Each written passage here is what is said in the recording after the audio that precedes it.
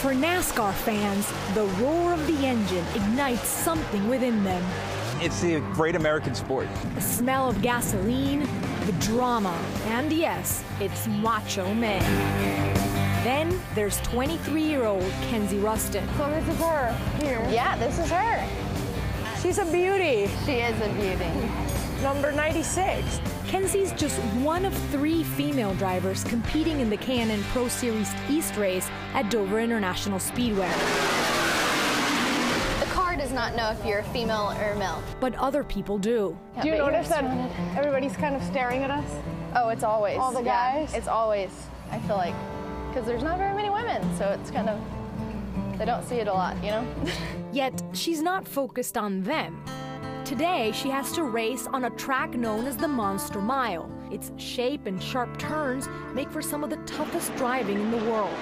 You get a little overwhelmed when you come to a place like this. But Kenzie has always embraced challenges. When I first started off racing, I was racing against little boys, you know, and I feel like they never wanted to get beat by a little girl. It's that saying, you got beat by a girl. Exactly. Men always drove cars. For a long time, men didn't feel like women belonged in the sport. Most of the guys here have been groomed for racing since they were little boys. I didn't start racing until I was 14. And a lot of kids start when they're 5, 6 years old. So I kind of got a late start compared to a lot of kids. One of the guys came up to my dad and was like, hey, your son's really good. If he had like a setup and cut tires and stuff, I feel like he'd do pretty good. And he was like, that's not my son, that's my daughter. Drivers and Danica, start your engines! Danica Patrick is currently the only woman racing in the Sprint Cup Series, NASCAR's major league. Make some noise for Danica Patrick! There's only been 40 female drivers in NASCAR's history, starting with Sarah Christian in 1949. In the 1970s, racing legend Janet Guthrie completed 33 races, more than any other woman in history. Shauna Robinson became the first woman to win a NASCAR race in 1988. Today, Kenzie is hoping to be included in this elite list as the first female to win a K&N Pro Series race. Kenzie's team has been making last-minute changes to make sure her car is ready for qualifying. You definitely have to be more consistent and prove yourself week in and week out that you can do it. And you're just as strong, if not stronger, than the guys. Her speed issues land her near the back of the line. I mean, you still need to come up a little bit more than you were. Start 25th and have to work our way up, so it'll be a lot of hard work. More cars to pass. Just more cars to pass. A lot of cars to pass. In a way, NASCAR is ahead of the curve. It's one of the few sports where men and women can actually compete side by side in the same leagues. Hello? How are you? Kenzie's spirits clearly start to lighten as she greets fans before the race. A lot of people told me, you know, females didn't belong in racing or they would never make it. Maybe one would make it, but they wouldn't be very successful. But I mean, that's why I'm out here fighting for them. She's a girl and she's doing what she loves. She's nice and she's an inspiration to girls. There's 2 other women breaking the norm this weekend, 24-year-old McKenna Bell and 42-year-old Milka Duno. More and more women are embracing the sport, making up 40% of NASCAR's audience. My heart goes into it, watching it as a fan just as much as any guy.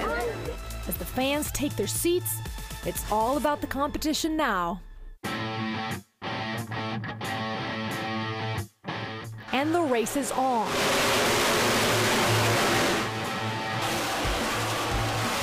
Kenzie's having a hard time passing the drivers ahead of her. Her crew watches her carefully, and tension is high for everyone, especially her dad. Is it hard to watch for you? Yes, very much. It's hard when it's not good. The driver in the lead blows a tire, and suddenly the race is up for anyone.